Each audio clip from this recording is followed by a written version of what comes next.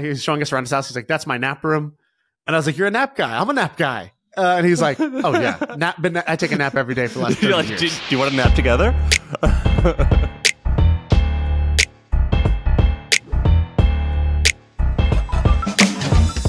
All right, you're back from Austin. You were there for 7 days. How was it? It was great, dude. I had one conversation. I got to ask you this. I got put on the spot. So I did an episode with Tim Ferriss, and he said something in the middle of the interview. He goes, I wanted to ask you this. What do you say? What do you think is the brand of your podcast? He goes, what I mean is, if you're not in the room and someone was just telling their friend about it, how would they describe it? Ideally to you, how would they describe it? You actually did this before, and I actually thought it was great. You said, hey, look, we're doing these meetups, and if you are the type of person who goes to a restaurant and you wonder, how could they make this a little bit more efficient, or how much money do they make per meal, or how much profit do they make, and how can they expand this? And you also like to joke around, you're perfect for MFM. And that's sort of the person who I would describe is into it. I would say that we're this weird combination of making silly, dumb jokes and deconstructing interesting companies and pointing out different trends. Okay, that's pretty good. Yeah, I like the restaurant thing where it's like, if you went to a restaurant with 4 friends and 3 of them would be looking at the menu trying to figure out what to order, and you'd be looking around counting the tabletops and trying to figure out how much money this place makes, that's us. We are that friend. Why? What did you say on the air? Well, luckily he let me off the hook because he asked it. He's like, I want to ask you this. And you don't have to answer, but you could do that. And he just kind of kept going. And in my head, I was like, okay, the master of podcasting asking me, what is my podcast about? And it's sort of like, if Leonardo DiCaprio comes up to you and he asks you what your name is, and you're like, I have one. I just don't know what it is right now. The panic ensues. I had to go out of town, so it was a weird timing. I wasn't able to make it, but you interviewed 4 or 3 people, but you hung out with a ton of people. How was Tim, for one? You also interviewed Joe Lonsdale. How were these guys? So I took notes. I always take notes when I go. I take a little journal with me. And basically, I'm not taking notes on what happened. I'm only taking notes on what are the new epiphanies? What are the new golden nuggets? What's the one phrase somebody said that I'm going to remember? And I'm looking for a high rate of revelation. I think that's also, by the way, a good move for the podcast. What is the rate of revelation per minute? How many interesting things are coming out to you? RPM, baby. RPM. Yeah, exactly. This is a very high RPM trip for me. I wrote down a bunch of names on our doc. And for each one, I had one big revelation. And so you can prompt me and go for whichever one looks interesting to you, not in order. Person. So Mohnish, from what I know, he is a, what's his book called? The Dondo Investor. Basically, what I know about him is that he started maybe in the 80s investing in companies because I think he made some money through his own business. And then he's sort of like an Indian Warren Buffett, and he's got this huge following, and he seems really fascinating type of guy. Yeah, so exactly. I wanted to talk to him because my mentors consider him a mentor, right? Like if you like this podcast and you like, either Andrew Wilkinson or Syed Balki, like both of them look up to and learn from Mohnish. When I was going out there, I texted Andrew. I was like, hey, what should I ask him? Or I was like, you know him, right? And he's like, dude, he was my first value investing man crush. And like, somebody whose brain you got really attracted to because he has very interesting philosophies and thoughts. If you Google his net worth, it says like, almost 2 billion. I don't know, Googling net worth is not exact science, but he's up there. More like a B than an M. And he's an interesting guy. Like his story is basically, he's working at a company. His dad is like, son, it's time to quit.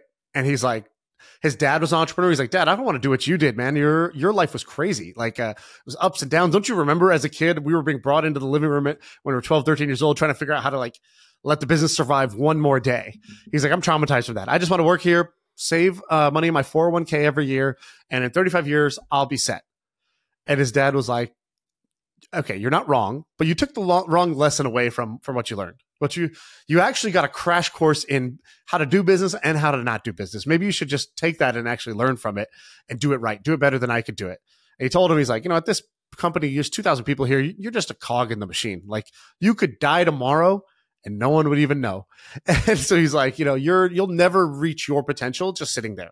So he's like, all right, shit, he's right. Goes, starts a company. It was an IT like consulting company. So this was like during the .com boom run up when the internet was really exciting, computers were really exciting. He creates an IT consulting business. And so Crazy. Mark Cuban also had an IT services business that he sold for $6 million. I bet around the same time. So it was enough to be comfortable, but not enough to do nothing.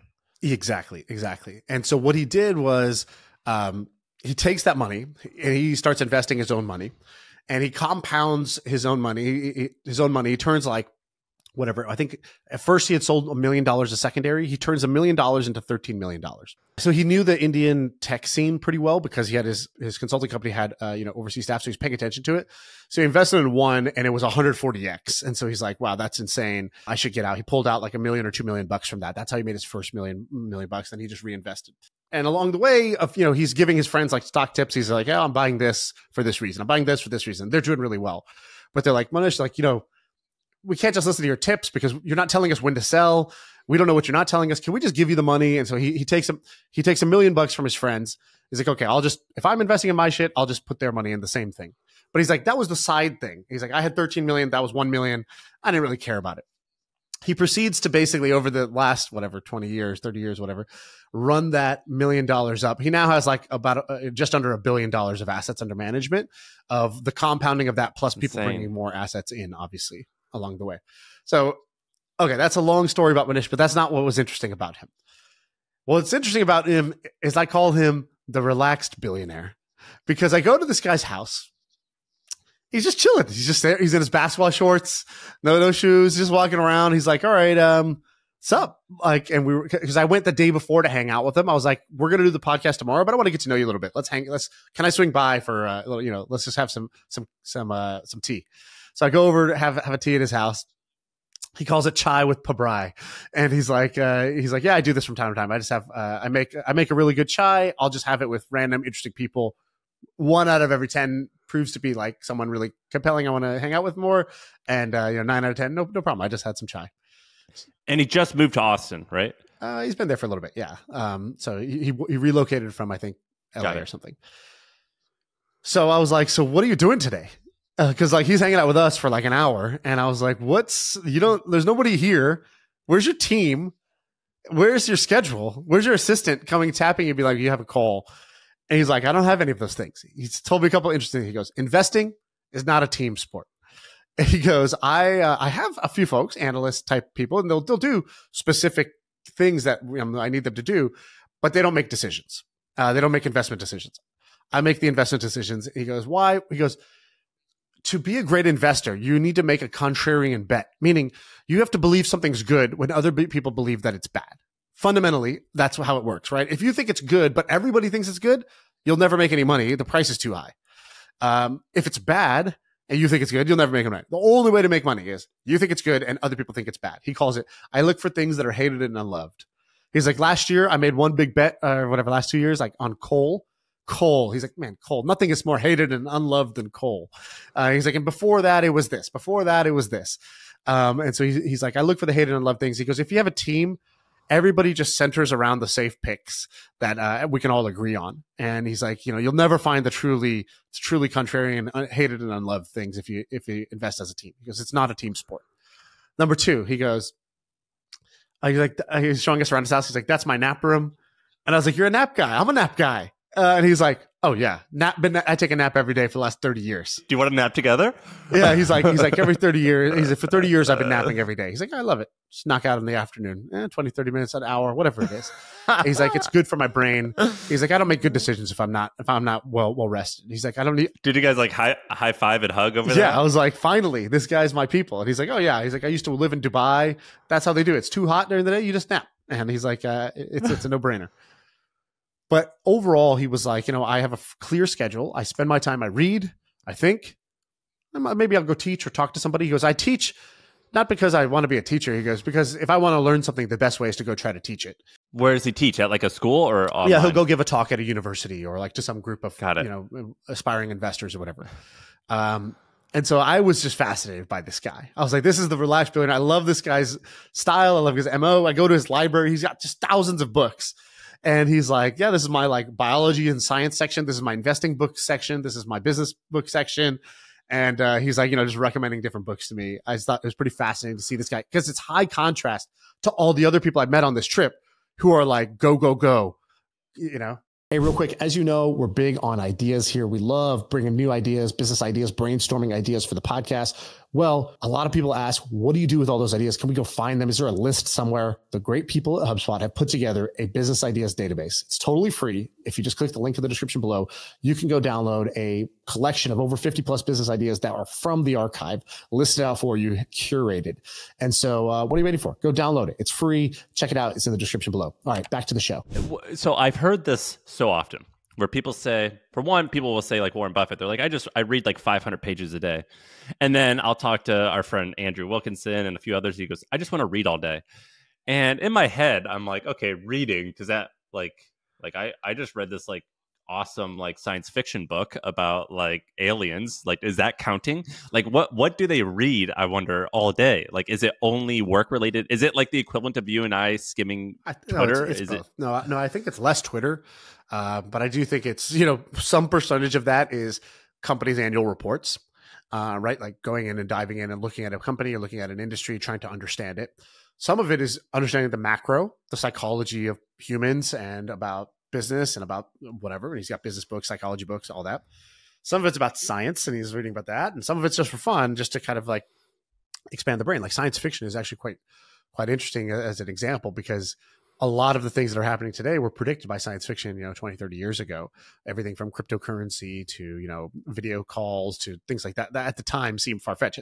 Predicting video calls where you don't even have a cell phone, right? It's like it took some thinking there. And so I do think it's a wider breadth. It's not just reading 10 Qs. Yeah, that's what I was worrying. I'm like, is he just reading those all day? 10 Ks, I think, by the way. We don't want to look like a total fool. I'll give you a couple of takeaways from Joe Lonsdale. So for those people who don't know, Joe created Palantir. He's the co-founder of Palantir, which is a $50 billion company. But his actual claim to fame, when I was talking to him, he said something. He goes, I've created more billion-dollar companies than anyone else in America. Bold. Let that sink in. Bold. And I was like, cool. I got a podcast. What's up? I've created more episodes than most podcasters.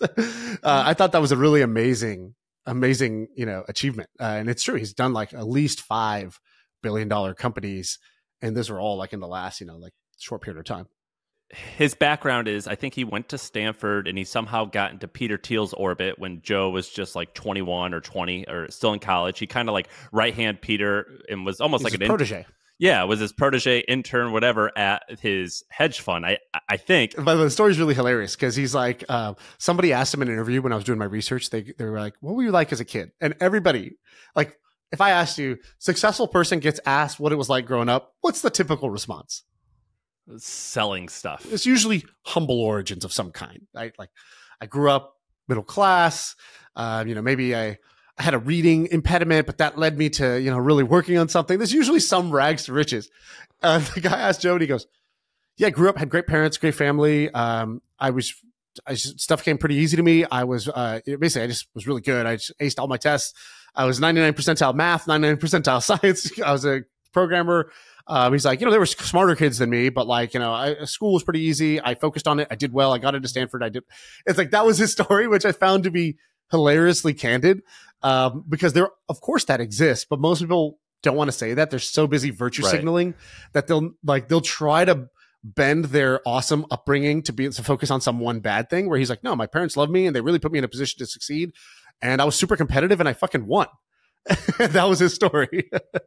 And then he got in Peter Thiel's orbit and he was wildly successful just as an employee at PayPal, but then he spun off and they created Palantir together. And then off the backs of that, or off the success of that, he created like 8 or 6 other companies, right? That he like quote co-founded, which I don't understand what co-founded means in his case, because he's done it so often that I don't even understand the logistics of how like he has time to do that. Yeah, he like seeds them basically. So he's like, okay, I have either the idea, I'll bring the team together, I'll have the initial strategy, I'll recruit the initial talent, I'll recruit the initial capital, and then over time he either is CEO or not CEO of these different companies. So he's done Adipar, he did Palantir, he's done Ferriss, he's done like a whole bunch of different things in different spaces. One is financial, software for wealth managers. Another one is like software for spies for the government. Another one is, it's like Anduril. They're making like a weapon for the government. Like they do different things in totally different spaces, like trucking and logistics. They've done all kinds of shit. Let me show the viewer. If you're on iTunes or whatever, go to YouTube to see this. I get this text message from Ben. All right, so Joe has, I don't know what his home is like, but the room that he's in is elaborate. When you think of like old money and like the boys club of men smoking cigars and like you're just surrounded by encyclopedias, there's a picture of Joe and he's sitting there. He's got a suit with a high collar. He looks like a hedge fund guy. He looks like the president. And we had an awesome interview. He was like, that was the best podcast I think I've ever done. He said that? He said that. His right hand man, who's like his media guy, said that. I don't know if they're just being nice, but I'll take it either way. What was like the one revelation you got from him? I'll give you 5 points. I'm just gonna read them fast. Number 1, some people actually just want to save the world. So I am very, very suspicious when people talk about, they want to just really help people. They want to improve society. They want to fix America, all those things. Joe is that guy. He actually is that guy. That is actually what drives him. I went back and read his like early blog posts and Quora posts, stuff, 10 years ago, 15 years ago, stuff he wrote when he was in school. He's been saying the same thing the whole time. And that's usually the giveaway, is not somebody who's, changing their tune once they make it, but somebody who's saying that before they make it. And I think he looks through everything through that lens of like, what are the biggest gaps? And then how do I fill them? When we were on our way out, it was like, oh dude, we've been hanging out all day. Like we hung out, we went there in the morning, which was my hack. We went and did his workout, did a workout with him at 8 a.m. And then was he fit? Yeah, of course. He's super fit. And so we worked out together. We cold plunged together. We got breakfast together. We hung out. Then we did the interview. So by the time we do the interview, we were totally like, in high rapport, I guess. And so I'm hanging out and I'm like, dude, I could hang here all day. But I could tell, like, I think it's my time to leave now. After this thing is done, he's got to go do other shit today. And we're walking out and freaking Elon Musk is walking in. That's what was going on in that moment. So pretty insane. And all right, what were the other Number points? 2, he's still wrestling with the idea of focus. So one of the things he said I thought was really interesting. Like I said, he's created more billion-dollar companies than anyone else that in America. Let's say I'll take his claim at face value. And he brought up honestly, he was like, but I'm not sure if that was right. He goes, one of the lessons I learned from Peter Thiel is that you should be really, really careful putting effort into new things. Almost always it's a better idea to put money into your main compounding thing that's got a lot more room to run. Like there's more area under the curve to kind of like fill of something that's really working than to go take that same unit of effort onto something that's starting from zero. And he's like, honestly, if I had just done one of those companies, I probably would have built a bigger thing than all 5 combined or all 6 combined or whatever it is, which I thought is a pretty interesting thought. And that makes me feel good to know that people I admire or look up to or who are ahead of me struggle with the same stuff that everyone else struggles with. I think he was at peace with it because he was like, but at the same time, that would be if I was optimizing just for money and valuation, but that's not what I'm optimizing for. Like I thought these companies needed to exist, so I built them. I'm glad I did. It's more fun to do multiple things, and those were problems that needed to be solved. So like, I'm glad I did it. But just do the math here for a second. So it's Palantir, now a $50 billion company market cap wise. Even if you take Adipar, which I think a $3 billion company, or OpenGov, which you just sold for $1.8 billion, it's like those are, let's say, those two together. Each one took 7, 8 years, 10 years to kind of build. Let's say average company, let's say, takes 7 years to do, and even if he totally wins and he gets to a $3 billion outcome or $2 billion outcome, if he had just put that same energy into Palantir, like taking Palantir from 50 billion to 53 billion. Is a hell of a lot easier. And he probably would have taken it to 70 or 80 billion if he had put all of his same entrepreneurial energy into that versus starting these new things. So I think he's actually kind of right on the math, but I think he's also right in how he decided to do it. He had an interesting rule, which he's like, I only do 6 things. And that was like his definition of focus. He's like, I can only do 6 things. He's like, they're not all equal. I have like my main 1 or 2 things, like 8 VC and starting, one company. But he's like, I can only do 6. He's like, I think for his like team, his like general managers or his partners in his company, like the high level exec people, like they are also, there's like some number where like they're only allowed to have 3 or they're only allowed to have 6 things on their plate at any given time. And I think 3 was the number for them and 6 was the number for him because he's not operational as the CEO. By the way, his rule was if you're the CEO, you have one thing and it's your company. That's it. This is awesome. He's only 41. This guy's he's a machine. Like so prolific. He's a machine. I'm so excited to listen to that. Also, by the way, just next level awesome in terms of lifestyle, like baller house, full staff, chef, all the good shit, all the shit you would want. Like for me, as somebody who's like, you know, you do play the money game. It's interesting to see like what does the final level of the money game look like for these people. Like, oh, that's interesting. It's cool to get to sample it. What do you think was worth it of what he spent on? He's got a basketball court in his house. Thought that was pretty awesome. He's got he's like, oh, I like gaming. So I got a gaming room, like a LAN room where he's got like 6 computers. And it's like, yeah, me and my cousins all come here and play or whatever. I think like I've always been a big proponent of like a chef. Like I think to me, it's the number one wealth luxury is to have a private chef because of the amount of time it saves, the health benefits for you and your family, and the taste, like all 3, it's a win-win-win. And so, yeah, I thought that was pretty cool too. And then you got to hang out with Nick Gray. Nick Gray is one of my favorite people on earth, and you got to see his magic, what he does with his parties. It's pretty cool, right? Yeah. So when the end here is, we do all the interviews, we do all the one-on-one meetings, and at the end, it's like, dude, there's like a list of 100 people that are interesting in Austin we would want to hang out with, but there's just no time. So we were like, let's just do a small house party. So we did like a small 15-person house party, and we asked Nick to organize. So I got to see Nick Gray, the legend, run one of his famous 2-hour cocktail parties. Go buy his book, 2-Hour Cocktail Party. This guy is such a legend in just his vibe.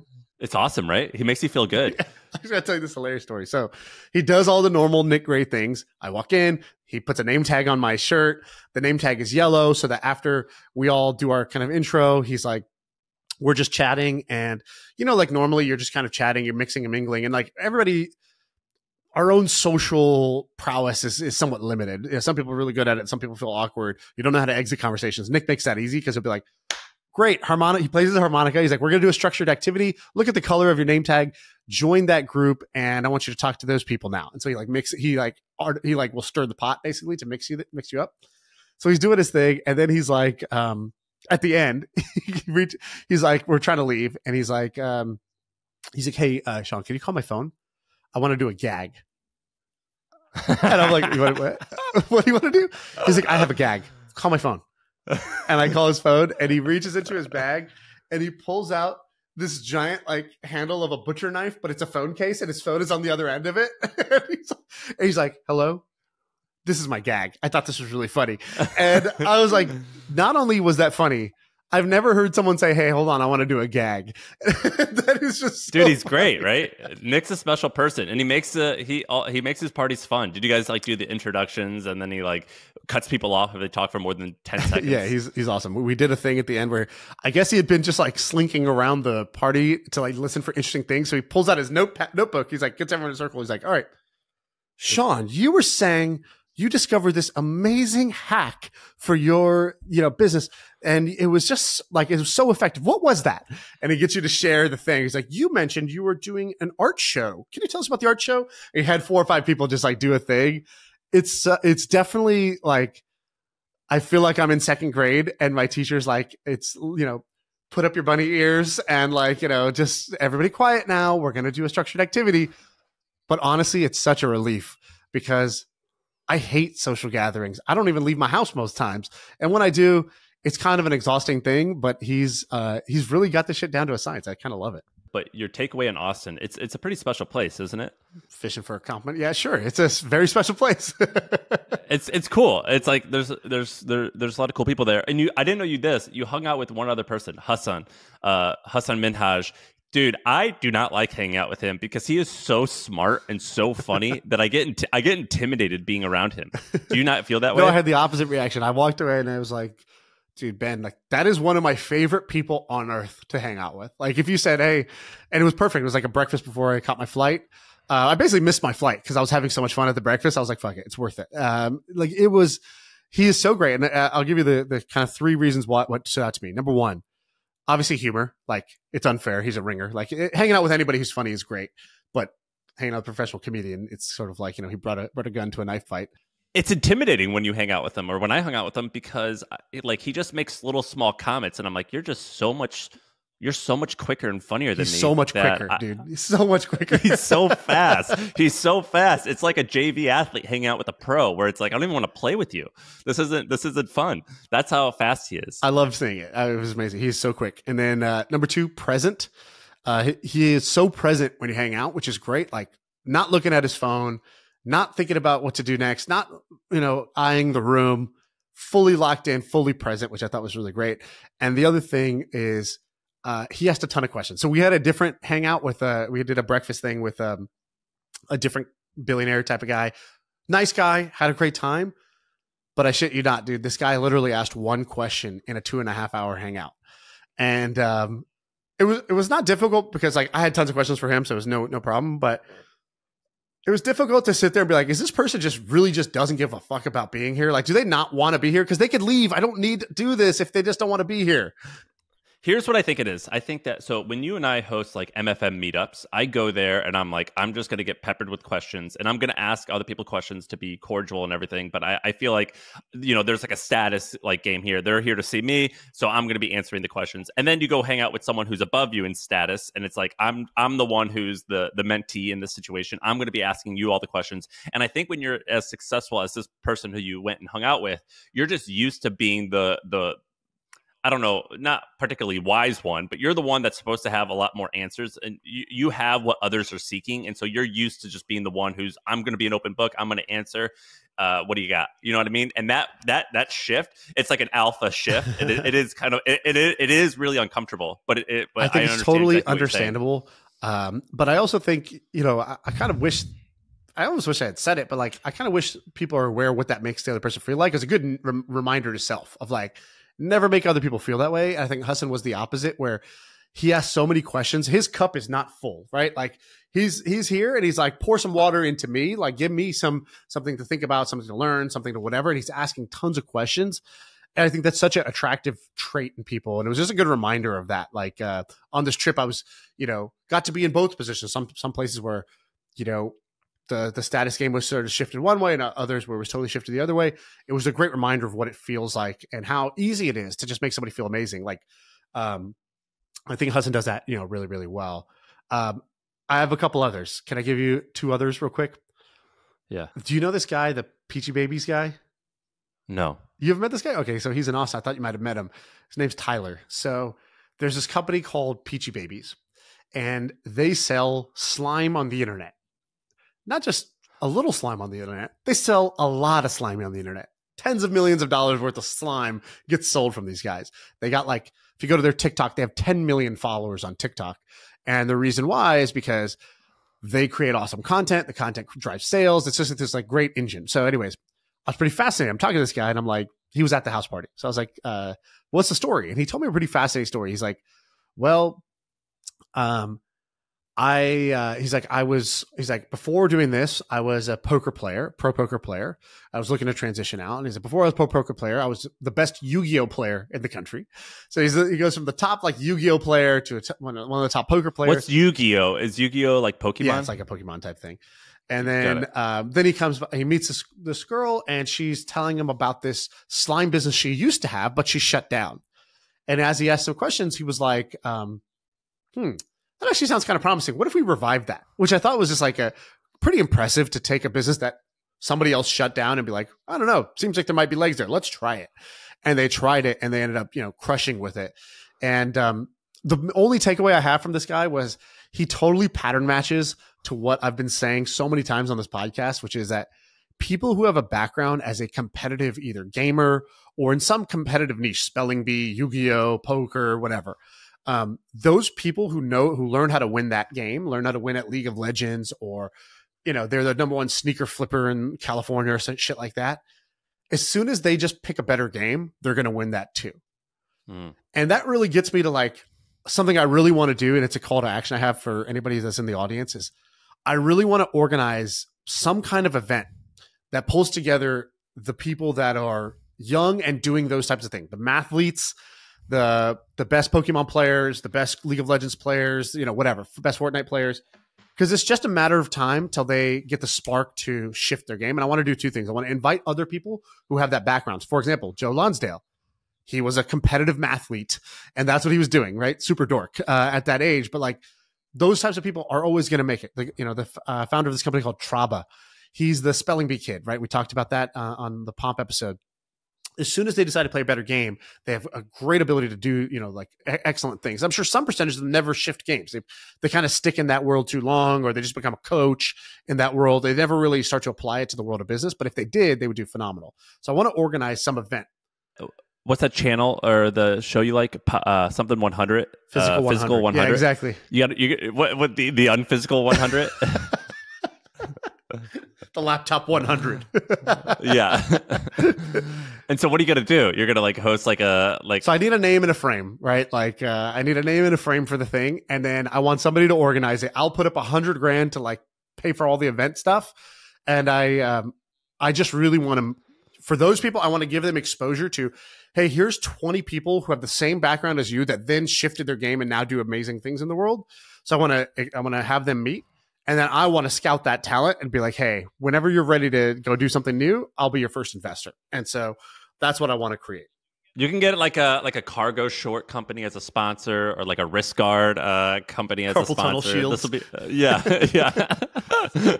You make awesome. Fun of these nerds. Watch, Sam. Watch. You'll be groveling to them years from now. I acknowledge that they're all going to be the big shots, but I'm still going to tease them. What was the last person? All right, I'll give you a quick one, and then I have a little bit longer one. So, quick one is a little lesson. So, I was talking to a guy who also is doing, tens of millions this year on TikTok shops, and so they're crushing on TikTok. Not a game I play, but it's a very lucrative game for those who cracked it. And I said something in passing. I was like, oh, yeah, I saw this TikTok that had this hook, the hook being like, the first 3 seconds of the video. I was like, oh, I thought that was a great hook. And like, I had been talking to this guy for 3 hours. I thought I had said 50 interesting things by then. He didn't flinch at any of the 49. But on this 50th one, he immediately goes, wait, what was that again? And he takes out his notebook and he writes it down. He's like, he goes, did you tell your friend that they should do this? You should definitely tell your friend that they should do this. And I was like, no, I don't know. I just thought it was just a silly TikTok. And he's like, no, that's not a silly TikTok. He goes, one hook like that can make your whole company. And it was a great lesson that I saw 5 times during the trip, which was when you meet a really interesting or successful person, pay attention to what they pay attention to. So like he leaned into that, and maybe Mohnish would not have leaned into that, but he would have leaned into something else that I said. And if you start to pay attention to what people lean into, it teaches you a lot about what matters in their game and in their world and how their brain works. And maybe something to you just looks like, rubbish, but to them it's gold. And so it just was a good reminder of pay attention to what other people pay attention to. Like if somebody was talking to you, what would they see you whip out your phone to write down, or notes that you would want to take? That's a good question. Well, something related to my current business, but yeah, like if someone says something about retention or something, or how to create a breakthrough amongst a group of people who don't know each other. Right. Or before, for you, it might have been something in writing. Oh, I love the way he phrased that. It's like, yeah, or like a really good ad for acquiring newsletter subscribers. Like you had a note or a doc that was like a swipe file of awesome ways that people phrase things, beautiful writing, little phrases. Most people don't pay attention to those things. They don't collect those. Well, it makes sense that you ended up being a guy who's known for writing and wrote a newsletter that millions of people read, right? It kind of like makes sense once you once you connect the two. And so I just thought that was really, really indicative. Last one. I got to watch Ben cook. So Ben Levy, my business partner, who is the secret to anything that I'm able to do. Ben's superpower is connecting with people. And I wanted to share with you one little thing that he does. So every time we would go to a meeting, because like imagine our schedule is basically like we meet with somebody for, let's say, 2 hours. There's like a 10-minute Uber ride before we're going to meet somebody else. And we were just doing that nonstop for 4 days. And I got to feel like the president, because I'd be like, who are we meeting now? I don't even know the schedule. And he'd be like, we're meeting this guy. And he's like, and then he would always have his one thing. And I'm like, because I'd be like, oh, what are we going to talk about? Oh, maybe we tell them about what we're doing with this. But Ben's focus was always, what's the one thing we could connect with them on? And so he was just really good at this. Anytime we would go meet with somebody, Ben would have his like one thing that he would bring up, and the person would immediately crack open like a pistachio shell, and it'd be like all of a sudden they're excited, they're talking, and like it would open it up, and Ben probably wouldn't even say anything else for the rest of the meeting. It's like Ben talks less than 10% of the time when we go to these things, but it's the one thing he says which like cracks the person open. So what's an example of one thing? So we will meet with somebody who's known for X. Let's say they're a YouTuber with 10 million subscribers. But what Ben knows is that they started this side channel that's just starting, and it's not that popular yet, but it's about one thing, like their hobby, their interest in this one area. And he'll be like, oh, you're really into that, right? And he won't even phrase it as some like profound question.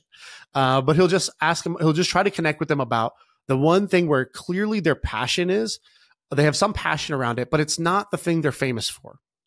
I noticed he would do that over and over again. Oh, we hung out with Joe Gebbia, and he's known because he's the creator of Airbnb. And so we're hanging out, and instead of asking about Airbnb, he would say, you're really into like microplastics, right? Like, aren't you like really trying to figure out a way to not have, what's that about?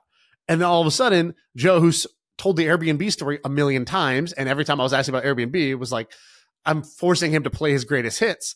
All of a sudden he lights up because he's like really into this right now. He's learning things. It's like more of an area he's really into right now. So he would just find that one thing. And then afterwards he had his one thing too, which was after the meeting, I'm like, okay, where are we going to go eat? Like, that's where my brain goes. Whereas Ben's like, oh, we should connect him with this one person, or we should send him a link to this, or we should send him that example we have of the thing he said he wanted to do.